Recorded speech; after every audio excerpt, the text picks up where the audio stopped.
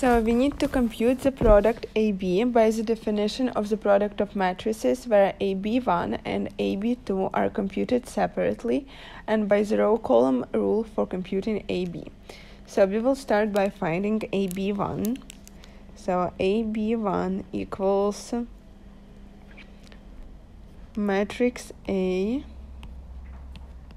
times the first column of matrix B, so 4, -2.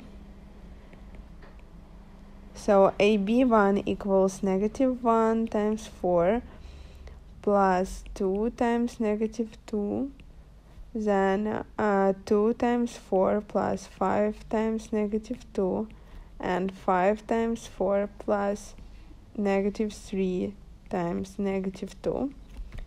So we get that AB1 equals -4 plus -4, which is -8, then 8 minus 10, which is -2, and 20 plus 6, which is 26.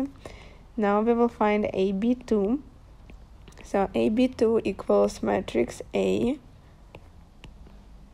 times the second column of matrix B.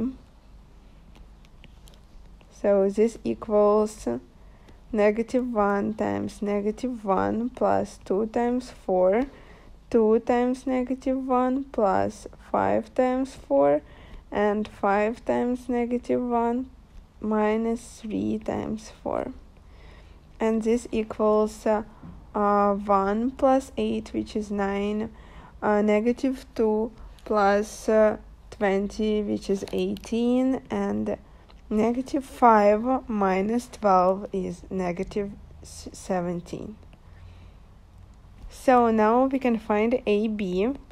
AB equals, to find AB, we'll just compute the AB1 and AB2, so we will get -8, -2, 26, 9, 18, -17.